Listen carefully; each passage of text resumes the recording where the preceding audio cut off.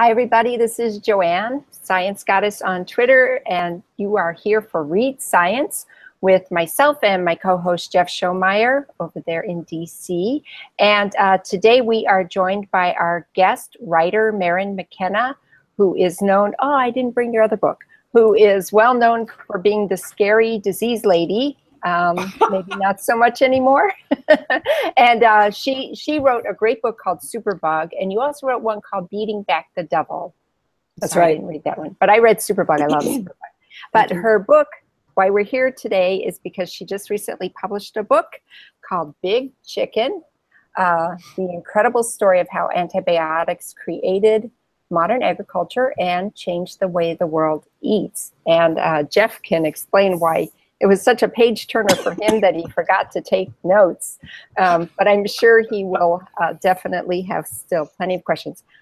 Maryn, welcome. Thank you for coming. Thank you so much. You were so nice to Superbug, my previous book. I am really, really thrilled to be back here again. So thanks. Yay, yay. So actually, I'm going to read your profile from your book. Oh, my word. That's okay. We'll read your bio from the short one, yeah. So Maryn McKenna is an award-winning journalist and author specializing in public health and food policy. Her work has appeared in all the places our guests tend to appear: National Geographic, the New York Times Magazine, The Atlantic, Wired, Scientific American, and Slate, among other publications. Her 2015 TED Talk, What Do We Do When Antibiotics Don't Work Anymore?, has garnered more than 1 million views. McKenna is the author of 2 previous books, Superbug and Beating Back the Devil. And you live in Maine and Atlanta, Georgia. That's what I want to say. I want to get 2 places to live. So the other place, Atlanta, is where I live most of the time when I'm not on the road. Maine is a hoped-for cabin on my husband's family's land in the middle of not very much. That sounds remarkably ideal. We hope. Good for a writer. Yeah. Good for a writer, I would think. I'm really looking forward, Maryn, to talking about Big Chicken because, as I said to you before we started, it was unexpectedly a page turner for me. And Joanne, I did remember to start taking notes around page 130. So there may be a gap early in the history. And indeed, there's a lot of history we need to get through. When I got toward the end of this book, in addition to writing in my notes, "Let chickens be chickens," I was interested to note this contrast where you wrote, in 2016, the UN declared antibiotic resistance the greatest and most urgent global risk. And it's serious, and it's starting to penetrate the public consciousness, I think. And I was also thinking about how younger generations often look at older generations and their grandparents and say, how could you have gotten us here? And I usually think rhetorically in my head, very often it was by a series of small steps that seemed like a good idea at the time. With all this history to go through, I wondered if we could recap some of those. I have in mind a few that seemed like a good idea and only later got us to where we are so that we can get the big picture here that you detail so nicely. So what were chickens like? And let's go back to chickens walking around and pecking back in the early part of the 20th century.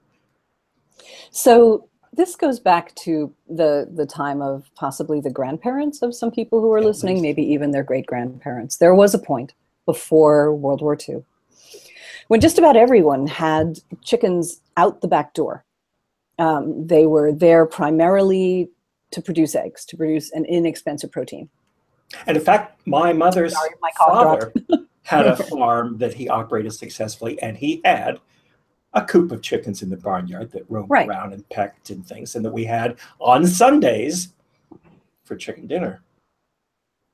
So those chickens would have been primarily there in order to lay eggs, and that imposes some sort of design constraints or evolutionary constraints, which is they would have been fairly sturdy birds because they lived primarily outdoors. They would have been adapted to eating a diet that they largely fed themselves of grubs and insects and things they scratched up and vegetation, in addition to feed they would have been given by farmers. That was probably, at least to some degree, at least for smaller farmers, would have been more like food scraps than like the the grain-based granular feed that we're used to today. They were adapted to walking around and flapping up into trees and chasing after chicks. And the consequence of all of those, of all of that evolutionary adaptation to that situation, is that they were pretty chewy.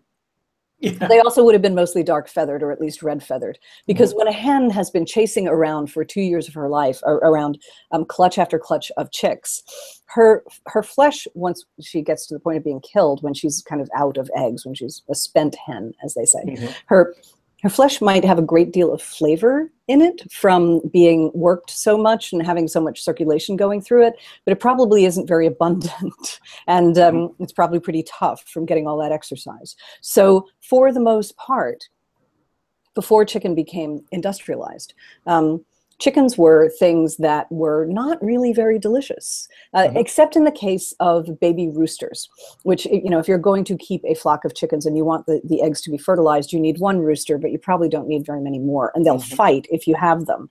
So a thing came about in the 30s where farmers would feed up the excess roosters and sell them young, before their secondary sexual characteristics were fully explicit, and those are what in old restaurant menus you can see as spring chickens, as in they were born in the first clutch in the spring.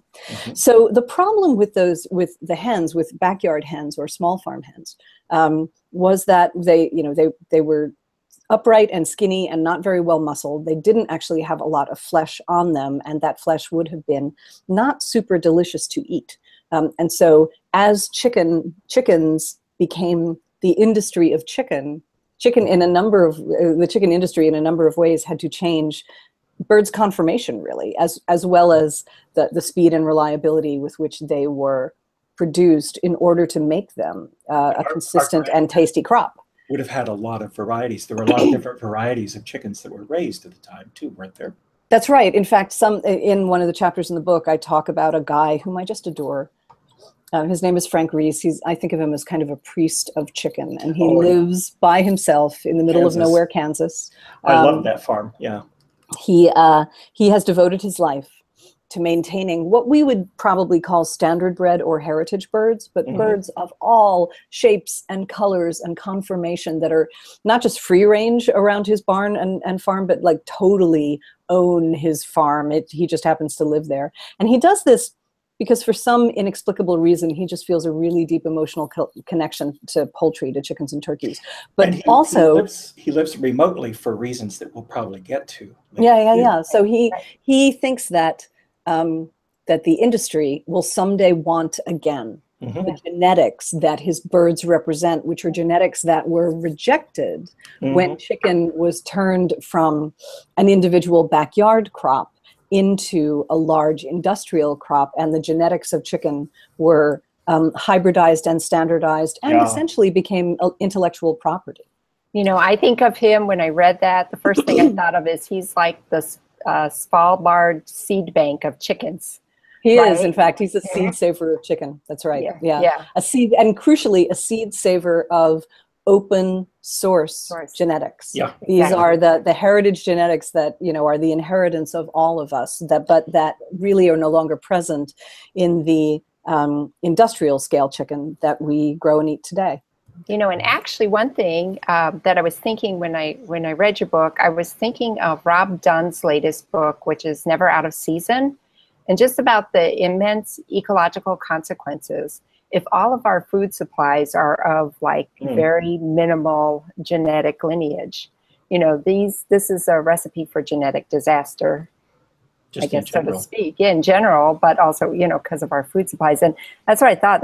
That's one thing, actually, that was my favorite chapter, because I was like, oh, somebody's doing this. Thank you for telling me that somebody's doing this too, you know. He really is amazing. I have a little short film I made about him that I'm going to put up soon. It's a little busy the past week or two, but I have lovely, lovely pictures of him and all his chickens and all his turkeys, and how they, you know, at the end of the day, they're all up in the trees and lining the roof ridge of his house and sitting on top of his truck. And the turkeys in particular are very talkative.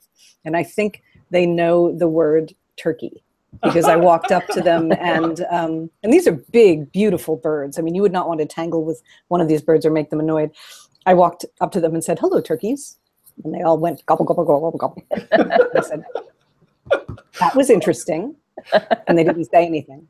So I said, "Is it possible that you know the word turkey?" Gobble, gobble, gobble, gobble. That's actually pretty good. So we talked about these things. So how did we get where we're having now our standardized chicken, somewhat plain? You know, what the premise of this book?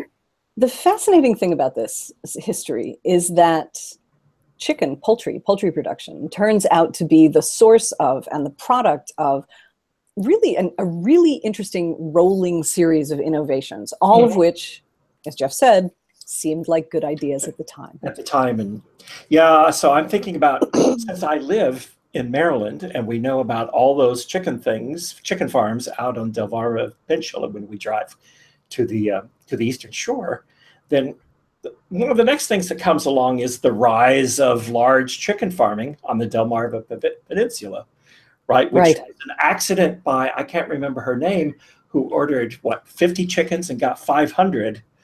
And she was ordering hens. So here's where these innovations start. I'll back you up a little bit. Yeah. Really, the first innovation is that someone invents an electric incubator, which allows farmers to take hens from having to brood their eggs, to sit on the eggs to hatch them. So you don't lose several months of that hen's productivity to her sitting and being, not producing more generations because she's raising the current one. Yeah. Then there's the synthesizing of vitamins, because until vitamins could be added to feed, farmers couldn't keep chickens alive over the winter when they had to be closed away from the outdoors and the sunlight. So then you get a 12-month crop. Then comes the hero or villain of my story. Actually, maybe Cecile Steele comes before this. So the person whom you just mentioned, Mrs. Wilmer Steele of Ocean View, Delaware, who is an egg farmer, but accidentally gets too many chicks for the next generation of hens on her farm. And instead of 50, she gets 500, and she doesn't want 500 laying hens. So she decides to raise them, to feed them, and raise them as meat chickens, which no one would have done to that point, because hens' ability to lay eggs was more valuable, because, for reasons we'll get to, chicken was not yet considered that desirable a food. So she grows them up, she kills them young, she establishes a market for them, primarily in New York City, which becomes a center of chicken consumption because of the very large Jewish population. Because at that point, Americans' favorite meat is beef. Yeah. Now our favorite meat is chicken. But of course, so Jews are looking for a tasty Sabbath meal, something celebratory. And they can't eat pork for obvious reasons. And they're unlikely to eat beef at that time among very Orthodox communities, because there's no way that kosher slaughter can be guaranteed, because the cows aren't being killed in front of them. Right. But chickens are small enough and portable enough that you can bring them into the city live and kill them in front of the customer. And so ritual slaughter is... Or my grandparents' farm, it was something of a special meal already. There was an aura of it being a special event to have a chicken. Right. So for Jews, this would be the Sabbath meal on Friday. For Gentiles, it would be Sunday lunch, right? That we would have chicken as a special thing. Exactly. But there still isn't that much availability of chicken, and that's where the hero or villain of the story enters. Thomas Jukes, a chemist, a specialist in the dietary needs of chicken, who happens to be working for one of the companies that start the antibiotic era. His company, Letterly Laboratories, part of the post-war company American Cyanamid, make chlorotetracycline, or the trade name is aureomycin. That's one of the 4 drugs that starts the antibiotic era in the late 1940s. Right. And Jukes has this idea that maybe aureomycin is going to be good for more than just curing infections in people. And almost immediately after it is patented for use as a human medication, he goes looking for another use for it, and he trials actually the manufacturing waste of aureomycin as a supplement to the diets of chickens. And the chickens that get the manufacturing waste, which is essentially a sticky mass of exhausted organisms with some trace amounts of antibiotic in it, gain 3 times as much weight as his control chickens. And suddenly it becomes possible to vastly increase the supply of chicken. So that's another one of those amazing innovations. But then the industry has to deal with supply is getting out in front of us. How do we increase demand? He traces that down to an interesting thing that it ended up being, he determined the trace amounts of the antibiotic and not the waste product. Right. That was That's the right. active agent. And so he discovers this almost homeopathic idea that tiny amounts of antibiotic cause have an extraordinary to expand. Right. Perturbation of what we would now call perturbation of the gut microbiome. Yeah. Right. But they did not have that understanding back then. In fact, you know, I read a lot of the papers from the 40s and 50s. There's a very, very long bibliography in this book, Yes.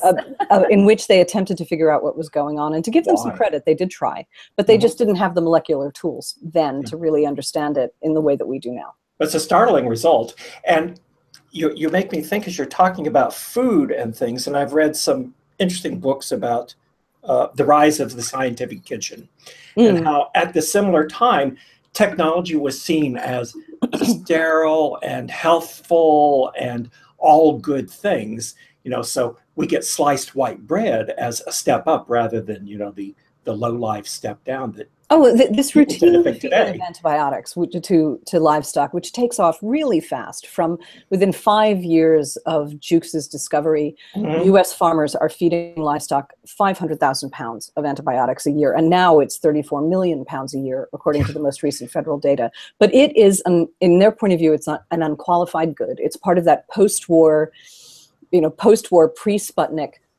uncomplicated belief in science as bringing only gifts to man. This is the era of better living through chemistry. Yes. Right. Yes. Okay, and then we have I can't remember the names very well, but we have vertical integration is the next thing I'm thinking of in Georgia, right? Right. Another innovation. So a feed dealer from a very poor family named Jesse Dixon Jewell. He comes from the very unproductive hills of Northeast Georgia, which have been completely unable to catch a break since the Civil War. And so you mentioned Cecile Steele and Delmarva and how the Delmarva Peninsula became a center for chicken raising. Well, the thing about Delmarva, if you've ever been there, there's only one road in and out, pretty much, maybe 2. So when at the beginning of World War II, when suddenly there was this vast spool up in military personnel being sent all over the world, the US government looked around for ways to feed the troops efficiently and looked at Delmarva and said, right then, we are nationalizing your chicken production. They made themselves the sole customer of Delmarva. Too successful. Another case of, in a way, small perturbations that lead to very large effects. So since Delmarva, which has been feeding the New York City chicken market, is suddenly taken out of the equation, that gives a boost to other places that are starting to grow chickens, which is Northeast Georgia, and also Arkansas, which will later be the birthplace of Tyson.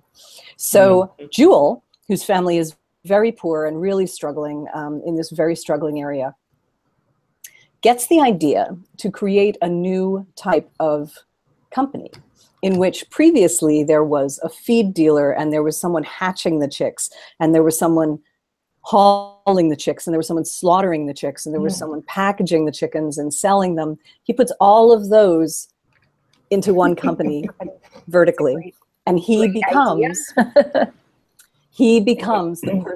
company who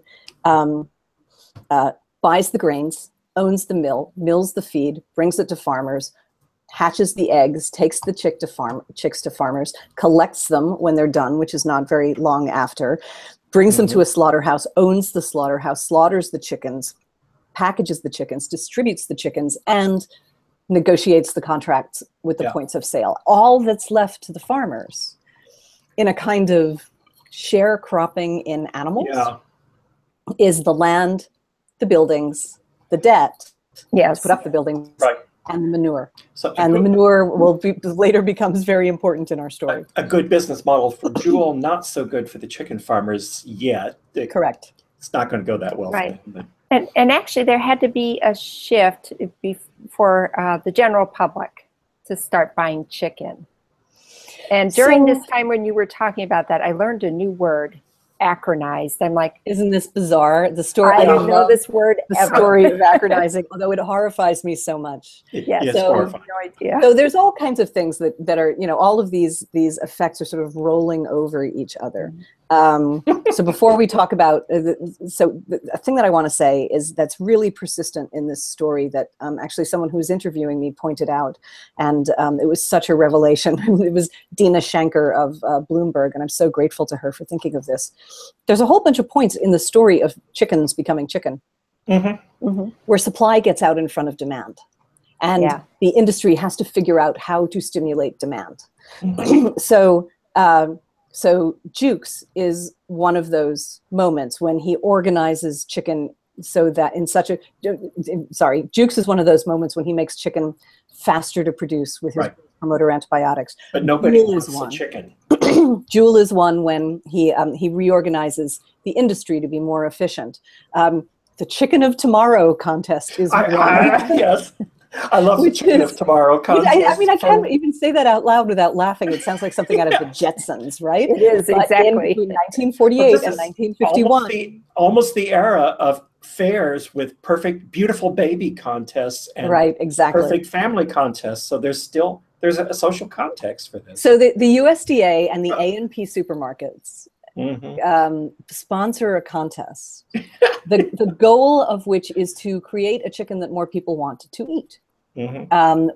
Because chickens are still primarily more adapted to egg laying than they are to being meat chickens. And so what they want, they say in the early documents that they want a chicken with a breast that slices like a steak. And so they encourage breeders from around the country, both hobbyists and professional breeders, to come up with a hybridized chicken. This is really the beginning of the sort of what I think of as the triumph of the hybrids over the heritage and standard breds.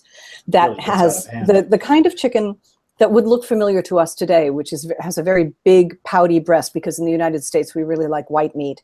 That is much more docile, that is much less inclined to exercise, that probably doesn't need as much immune protection because we're going to start putting them into closed barns. And these tinkerers and breeders completely transform the chickens into what we think of as the modern broiler. And to this day, most of the chickens that are produced in industrial scale production are descended from the chickens that won the Chicken of Tomorrow contest. So now suddenly we've got a chicken that more people want to eat. And that's where acronizing, this amazing story, enters the picture.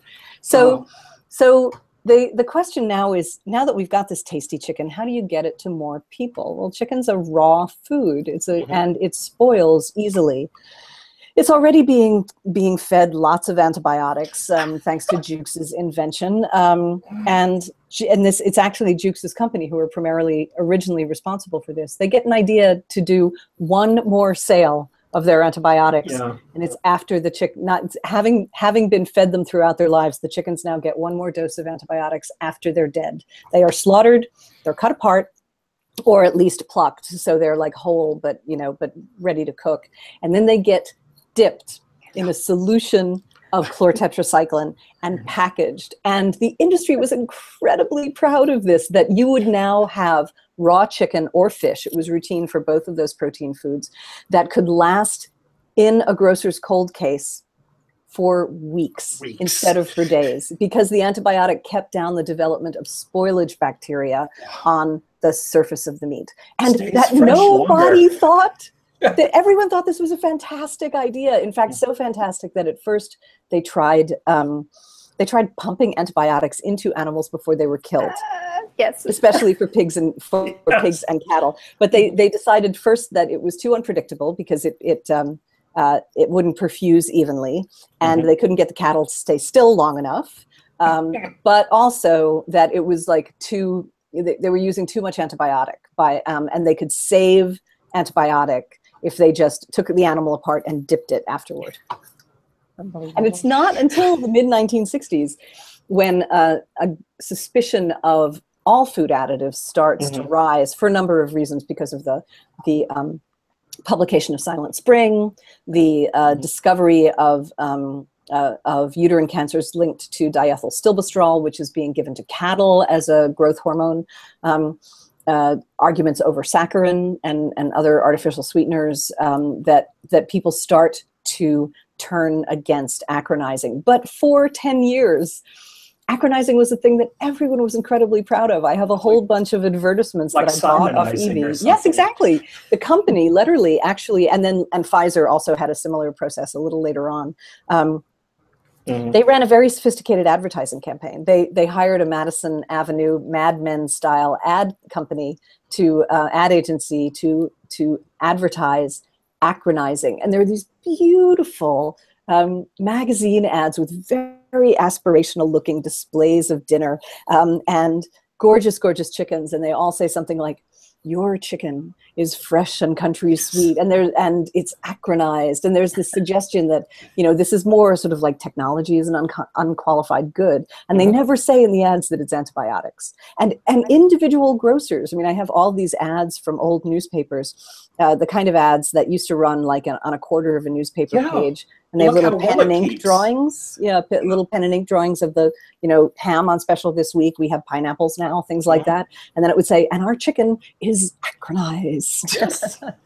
But already then, there are the seeds. We have several seeds of things that are going to go wrong without bad intentions. But thinking about, today, one of the big evil giants is Monsanto, and their problems with, you have to use our seed, and forever you're going to use their seed. And I'm thinking the consequence of becoming to rely on the chicken of tomorrow type hybrids is that people who are locked into those hybrids have to keep getting their hens from the people who are doing the breeding using secret and changing processes of birds to hybridize in order to keep the product having similar continuing characteristics, right? Yeah, that's right. Modern chickens and turkeys are like modern hybrid seeds. Yeah. If they can mate at all, they don't breed true. So to keep having a consistent supply of chickens that grow at the same speed, to the same weight, with the same conformation, you have to keep going back and back and back to the owners of the intellectual property.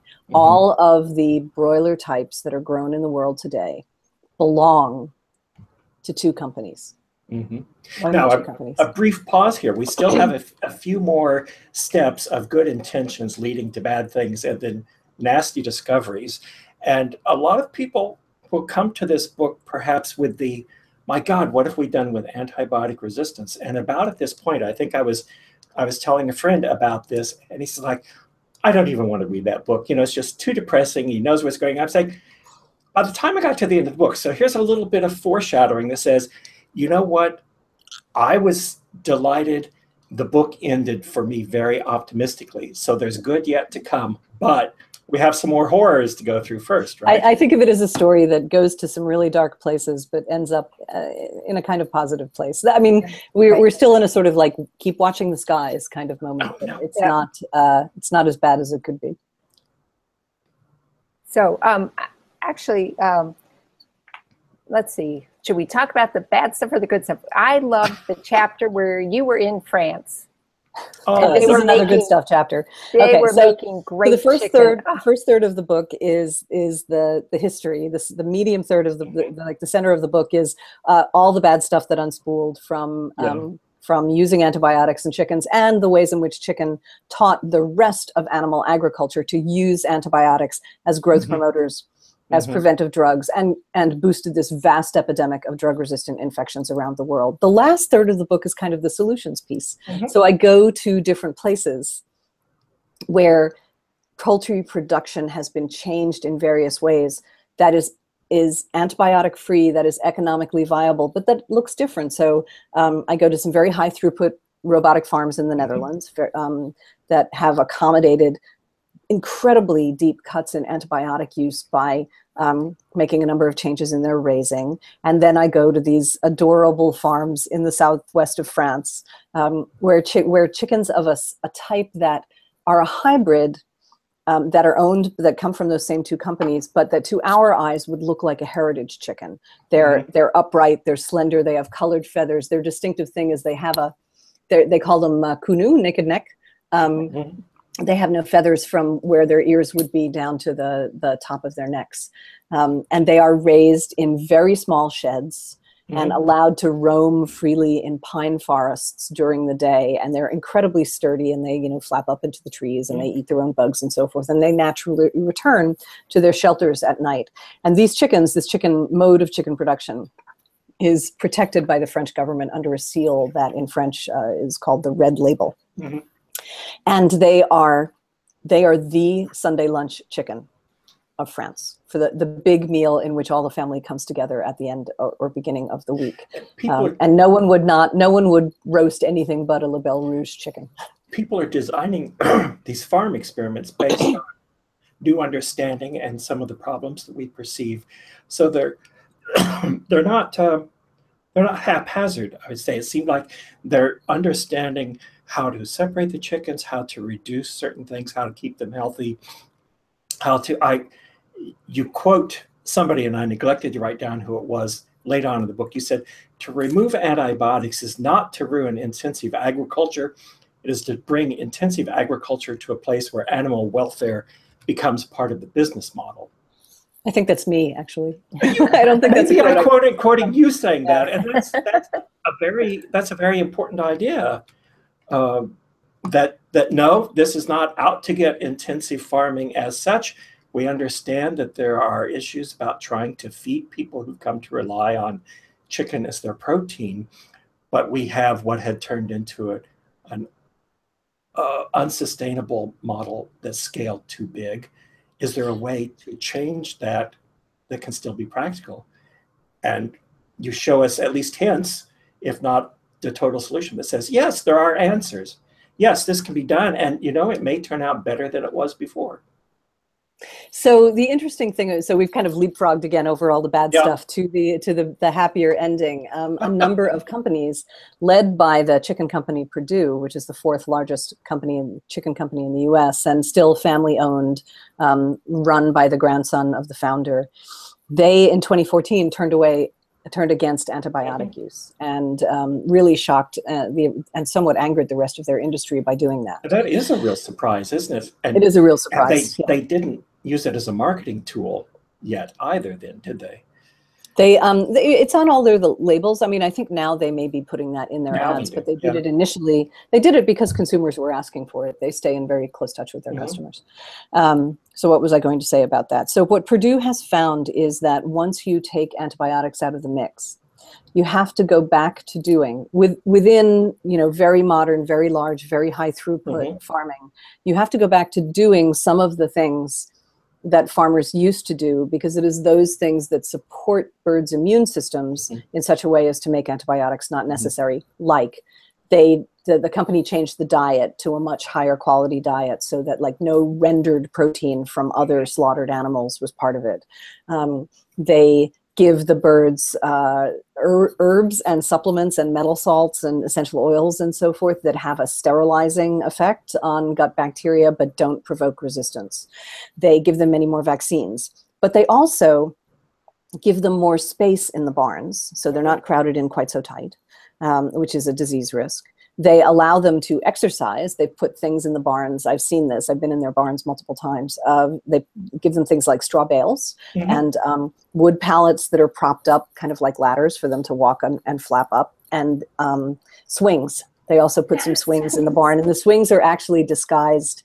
They are both scales for weighing the chickens. And but they also have some sensors in them that allow them to figure out how much the chickens are exercising, because the pressure plates record how many times the chicken jumps on and off. And they've also put the most noticeable thing is that they have cut windows in the walls of their barns, which were industry standard in the United States is to have a solid metal wall. So all those things, different diet, exposure to sunlight, endogenous vitamin D production, exercise, more ability, just sort of more comfortable living. Those support the immune system in a way that makes antibiotics less necessary. They're also the things that would have been present in chicken raising back when it was a backyard thing. Now, not every company is going that way. It's really fascinating to me that some other companies are like, if you could say that some of them are taking the French model of being going more toward the practices of the small scale while maintaining an industrial size. Some are going toward the Dutch model of being very hands-off, roboticized raising on the theory that what transmits the most disease to chickens is handling by people. So if you reduce human handling, and there are some barn prototypes that I have been in which the birds are only touched once between. They're not touched until until they're touched in the shell, and then they're not touched again until the day they're killed. And all the rest of their hatching and raising and feeding is all done robotically, right to the day when the surface on which they're growing starts to move, and it turns out that it's a conveyor belt, and it carries them to the end of the barn and drops them into the crates that will be driven to the slaughterhouse. That's But you make a point that goes by quickly, but would encourage a lot of people reading this, that the big change at Purdue is basically customer driven. It was completely customer driven. And this is really a fascinating part of the story, I think. And it's one of the things that makes this, as dire as antibiotic resistance is, and we can talk about that. The good news in this story is that consumer pressure really caused this change. Now, Europe controlled antibiotic use in agriculture more than 10 years ago, with mixed results, mostly positive. There are some spots where people like skate by the rules, but the United States first attempted farm antibiotic control in 1977, lost out thanks to political pressure, held it at bay. The industry held it at bay for more than 30 years. And then both the companies turned over, but also the Obama administration made it possible for companies to act. And I really believe that what's behind both of those phenomena is that a consumer movement was growing that insisted on antibiotic-free meat and made it safe for both the government to move and for the companies to respond. I wrote down another horrifying quotation from just about this point, where you're talking about 1976, Donald Kennedy's big push to do something about antibiotic resistance. The industry is in an uproar, and you quote, let me see who it was, a representative of American Cyanamid as saying, "There are no widespread epidemics of untreatable diseases among humans because of antibiotics in livestock feeds." Apparently he's fine until there's an uncontrollable epidemic of antibiotic resistance. It's like, really, it has to get that bad before he's willing to, well, not willing, he's never going to be willing maybe, but I don't know. It's just like, well, I don't see what the problem is. There's not been a major epidemic yet. There was a lot of, I don't see what the problem is. In fact, if you know public health history, which not very many people do, maybe that's a bit of a niche issue, but the arguments in favor of maintaining animal antibiotic use over the years sound more and more like the arguments for continuing to sell tobacco. It's the same language over and over again. No clear effect, more research needed. Over and rinse, repeat. Toxic chemicals, anthropogenic climate change, whichever has a large industry behind it, right? But there are these currents, and why would you read Big Chicken for its horrifying indictment of an industry gone evil, if not for all of the last third of the book, all of these currents of things to say, no, there are hopeful ways out there, things that can be done. The consumer does have some power. I don't know. I was sort of overwhelmed almost emotionally by reading these different solutions at the end of people trying different things, of having some successes, of finding some acceptance that allows them to grow a little bit, and that these sound like things that could perhaps lead us back to sanity. That's a very I hope so. Although, as much as I think this is a story that ends in a relatively positive place, there really is a keep watching the skies moment at the end of that. And that is that we are talking about having ameliorated the problem of overuse of antibiotics in agriculture just in Western Europe and North America. There's a whole lot of the rest of the world out there in which the economies of the developing world China, India, Brazil, Thailand, Vietnam, are growing. And one of the most reliable signs of a rising economy is that its residents, citizens, start to buy more meat. Because we love meat, we're hardwired to eat it.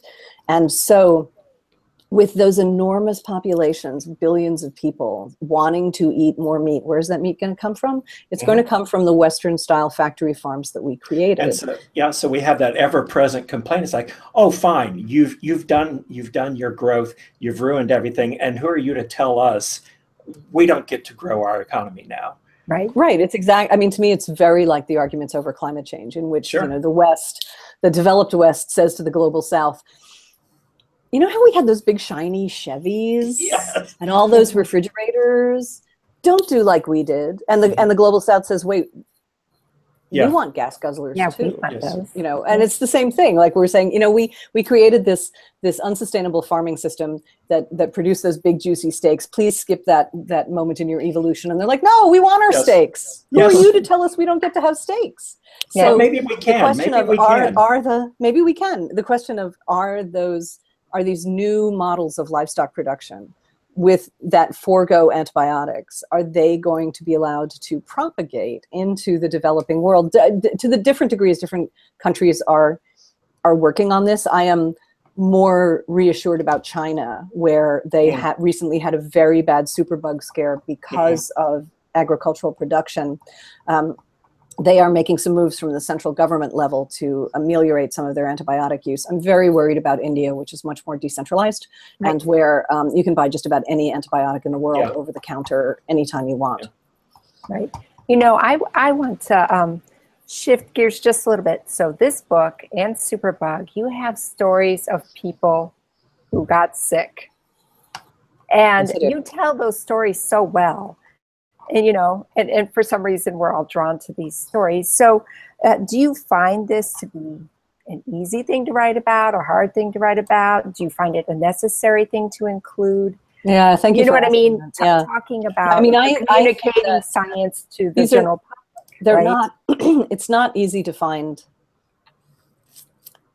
stories of, to find victims whose stories sort of work well enough narratively that you want to elevate them. In a book like this, so that lots of people will read them. They're hard things to research and to write because you're coming face to face with profound human suffering. You know, in my book Superbug, there are a lot of dead children in that book, and I've had a lot of conversations with the families of people families of victims who did not survive drug-resistant infections. The guy who starts this book, whose patient story is at the front of chapter 1. He does survive a devastating drug-resistant foodborne infection, but he is profoundly changed by it, and he's been left with lifelong sequelae as a result. And I tell his story both because it was an exquisitely well-documented and legally confirmed story, but also because he is not extraordinary. He is he's a wonderful man, but he is very representative of thousands and thousands of people to whom this happens to in the United States every day. He himself was part of an outbreak of more than 600 people with identified illness in 30 states and territories. The CDC's multiplier for most foodborne illnesses, if you know of one case, there's probably 30 that were never diagnosed. So there were thousands of people in that outbreak that went on for more than a year. Yeah, it's amazing. So these stories, though, seem important to put in. They are important, because the whole, this is the reason why, you know, that. So I haven't made this explicit, I think, but the whole reason behind why we should care about antibiotic use in agriculture is not just because it created modern high throughput farming that devalues animal welfare and may reduce the nutrition in our food and causes vast, you know, amounts of environmental pollution. We care about it most, or we should, because most of the drugs that are used in animal agriculture are the same ones that are used in human medicine. So bacteria are exposed to those drugs in the systems of the animals. Those bacteria become resistant. They migrate away from the farm through a variety of pathways. At some point, they cause a human infection that cannot be cured because the drug that would be used to cure it has already been used to create that bacteria inadvertently on the farm. So antibiotic resistance is, as you mentioned, as the UN said last year, is a global peril. 700,000 people a year currently die of antibiotic resistance. 23,000 in the United States. In the United States, 2 million people a year see a doctor because of a resistant infection. If we don't get antibiotic resistance under control, the prediction is the death rate in just a few decades will be 10 million people. So now, agriculture is not solely responsible for this. Right. Medicine also misuses and overuses antibiotics, but the only way we slow this down is for all of the realms in which antibiotics are overused to dial back their use, to slow down bacterial evolution, because resistance is such a problem that pharma companies are not motivated to make antibiotics anymore. So there is no cavalry in the form of a new drug coming along to save us. We have to deal with the drugs that we have, and the only way we protect them is by reducing their misuse. And it sounds shrill because we've had long enough to forget the horrifying things that people died of before penicillin, that they don't anymore, that we think of as minor problems. Yeah, so I think, as is on this point is often made about vaccine preventable diseases, that most people in the United States have never seen a case of polio, a case of smallpox, a case of tetanus, a case of diphtheria. They have no idea how bad those diseases prevented by vaccines are, and so they devalue vaccines. Similarly, we were all born within the antibiotic era, which, in its earliest incarnation starts in 1928 when Alexander Fleming leaves a window open in his London laboratory and something blows in and contaminates his plates of staph bacteria. And that thing turns out to be penicillium mold, from which they get the first natural penicillin. So none of us know what it was like, except though if you, remember your grandmother being obsessional about you washing your hands and scrubbing the floor and so forth, that's an indication of what it was like. My own great uncle, I only found out this story after starting to research this book, died of septic shock in 1938. That's 3 years before the first human test of penicillin, when a chunk of metal in a firehouse in Manhattan fell off a shelf and bumped him, bruised him, and scratched him. And he was gravely ill. The only treatment they could offer him, aside from aspirin and cold compresses, was the men from his firehouse lined up to donate blood because they thought if they gave him transfusions, they could literally dilute his blood poisoning. Wow. And it didn't work. And he died. Oh my goodness, I never heard of such a thing. That first person, I couldn't believe when I read it it's in his obituary from the tiny paper outside New York where he was memorialized, and I had never heard of this either. I couldn't stand it. The first person to get penicillin experimentally, a British Constable Alexander. He went out into his garden and scratched his face on a rose bush. And he was so gravely ill that all his wounds leaked pus and they had to take one of his eyes out, and penicillin almost saved him. And then they had so little drug that even though they were extracting it out of his urine, the drug ran out and he died. Yeah, he died. So that's where we're going. If we don't conserve antibiotics, we are going back to an era in which, people get strep throat and end up with rheumatic heart fever and, get a high fever and their children are deaf and can't have open cavity surgery. And therefore no cesarean sections, and pneumonia takes 3 people out of every 10. We do not want to go back to the antibiotic era and the pre-antibiotic era, and we are quivering on the edge of it. Every single infectious disease doctor I know has at some point seen a case in which they had nothing left to give. Nothing to do. This summer my mother got pneumonia with a UTI and sepsis. And they threw the whole lot at her. And in my head, I just kept thinking of, what about resistance? What about resistance? I'm freaking out, and she was very, very ill. Actually, speaking of UTI, I didn't know, wow, what a revelation in the book. The UTIs coming in, young women that they were saying, blaming on, too much sexual activity. So this is a very active area of, I think the story is fascinating, and it's such an active area of research right now. We tend to, I think, if people think about the whole antibiotic in antibiotic use in agriculture problem, they kind of intuitively go to foodborne illness. So salmonella, which is what the chap we were just discussing, my victim at the beginning of the book, Campylobacter, Shigella, things like that. Things that go into and come out of our guts. Yeah. But there's this other very large suspected epidemic for which the trail of evidence back to the farm is much longer and thinner. So that even for those big outbreaks, you know, the evidence is so distributed geographically and so removed in time from the original antibiotic use that it's sometimes quite challenging to trace the chain of evidence back. These UTIs make it even more difficult. So what happens is the research is starting to show that there are resistant bacteria on meat that come from the guts of the animal who received the antibiotic.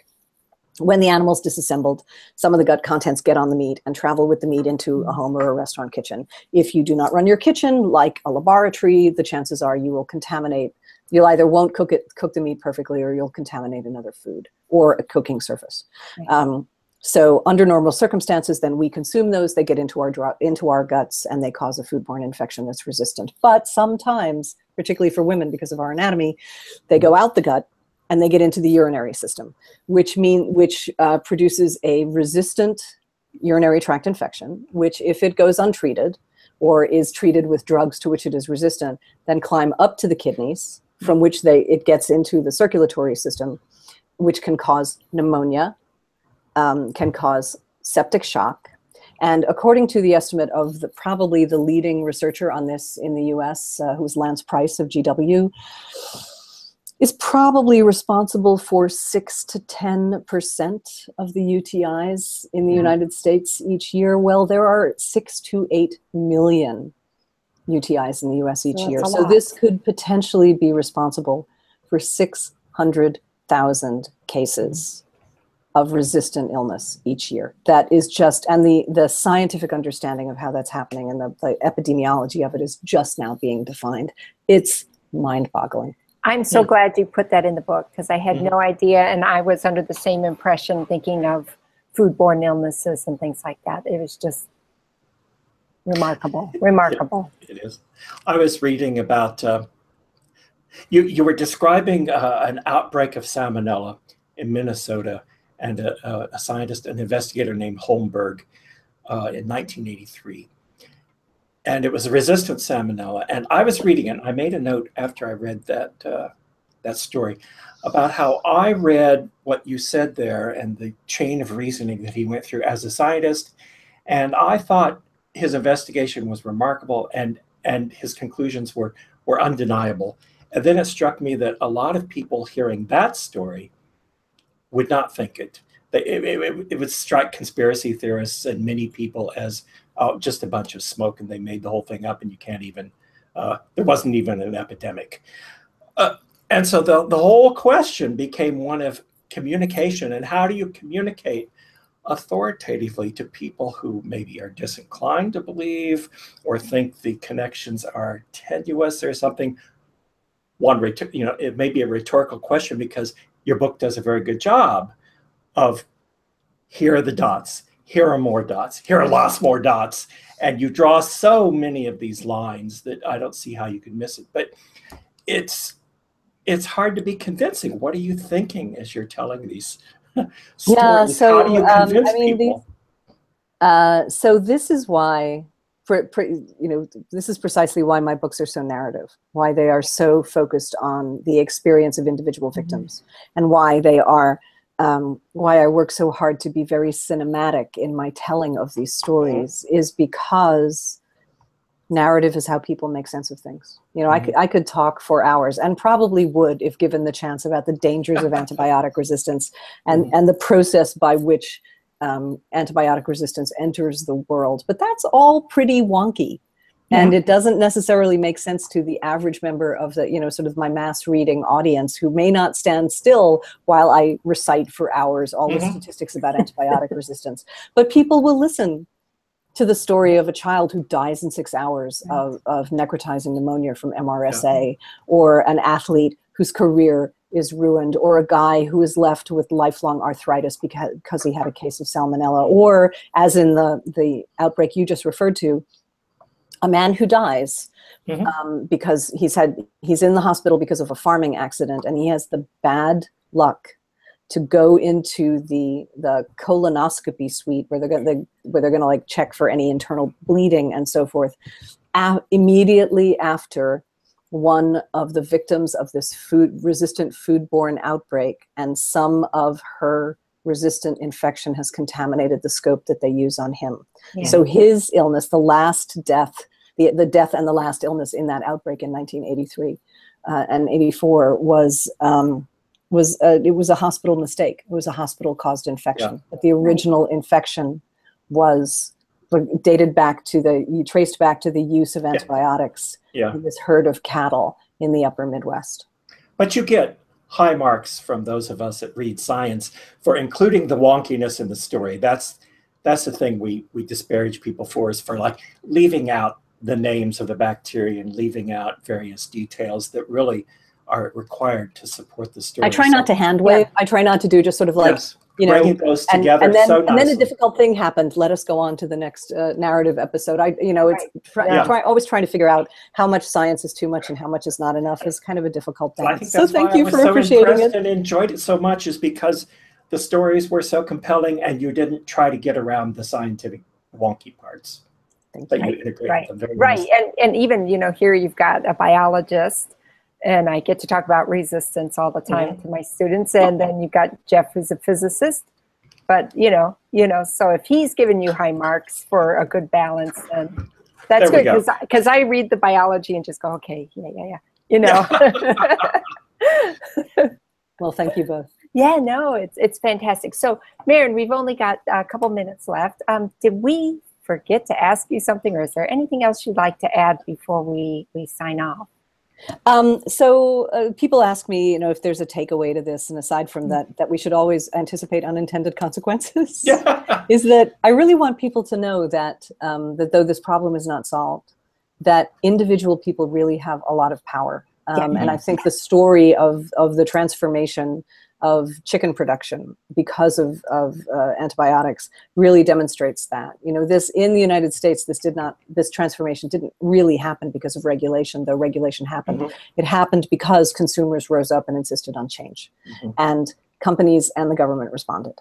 And so people can, you know, we get to vote with on what we're going to eat on our food system 3 times a day with the money that we spend. So people should, I hope that people will go to their stores and look for antibiotic-free meat, raised without antibiotics, no antibiotics ever.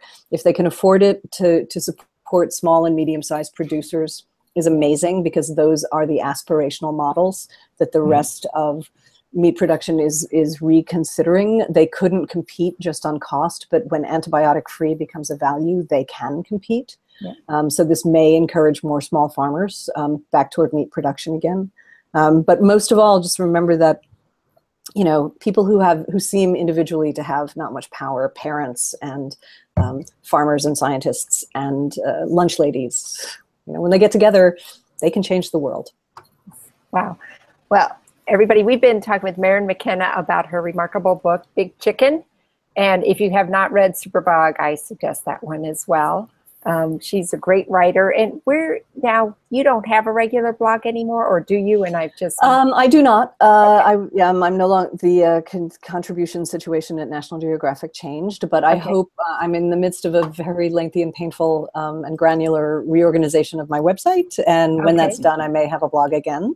And people can read more at bigchickenthebook.com and marynmckenna.com. Great.